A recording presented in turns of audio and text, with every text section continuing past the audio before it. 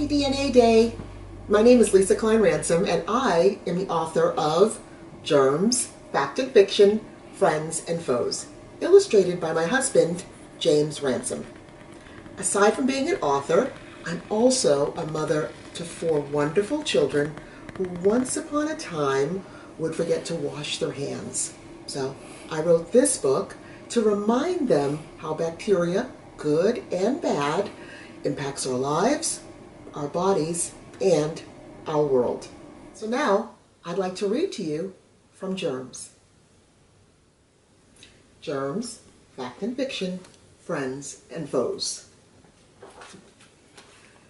A long time ago, before your parents existed, and their parents too, before computers and TV, we were born.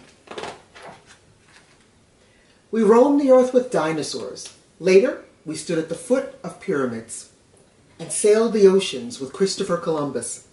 The first Thanksgiving? You guessed it, we were there. Let me introduce myself. I was born Salmonella, but only my mom calls me that. My friends call me Sam. I come from a large extended family of 1 billion or so germs, each of us so tiny 1,000 could spread out on the tip of a pencil and you'd still never spot us. We roam from one end of the world to the other. I have uncles in Europe, aunts in Australia, a sister in South America. Family reunions are tough. We can never get together at the same time. As a hard-working family, we spend our days going places many wouldn't dare. Between toes, in armpits, around gums and teeth, and inside your ears. It may not always be pretty, but for us, it's home. Our names can get confusing. We're more often called E. coli, streptococcus, staphylococcus, yeast, and mold. But you can call us germs. We were once a powerful dynasty, ruling over everyone we met.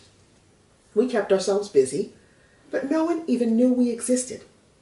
That is until 1673, when a Dutch amateur scientist named Antony van Leeuwenhoek found us through his simple microscope. Our lives were changed forever. Now the entire world could see us. But it was another scientist, Louis Pasteur from France, who named us and made us famous. It's hard to believe people once thought unhealthy blood and evil spirits caused illnesses. Pasteur changed what people believed when he proved that germs were responsible for causing milk to sour, noses to run, and stomachs to ache. He and other scientists revealed our part in causing ear infections, cavities, chickenpox, pimples, and bad breath. That's when war broke out. Throughout the world, members of my family were heated until they vanished, injected through needles, never to be heard from again. And killed quickly with medicine. Pasteurization, vaccinations, and penicillin. We called these poison. Entire portions of my family were destroyed. But all anyone seemed to care about was the number of human lives being saved. We've survived, but it hasn't been easy. There was once a time we could depend on people not brushing their teeth or washing their hands. An entire population of us could live under just one dirty fingernail. Over the years, things have changed. Hand washing, bleach, rubber gloves, antibacterial this and antibacterial that, and even face masks. Just surviving the day has become a full-time job. Did I mention we love to travel?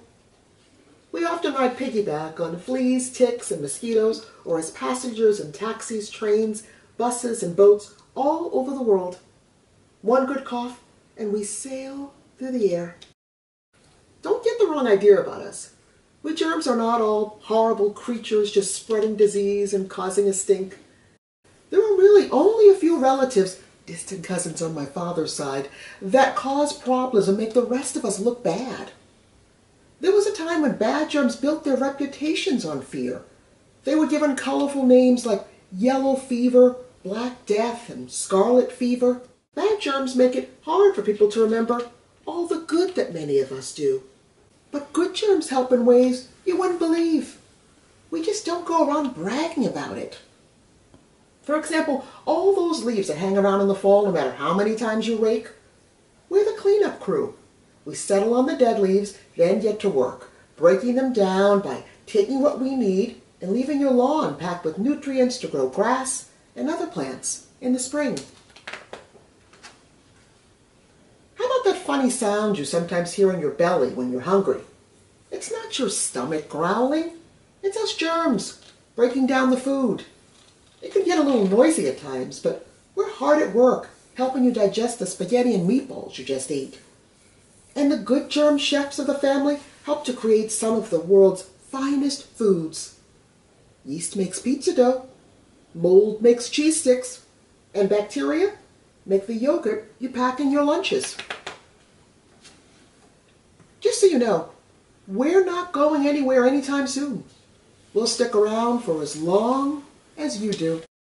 So remember, the next time you sneeze or get a tickle in your throat, think of us working around the clock, fighting, defending, infecting, multiplying for you, for us, forever.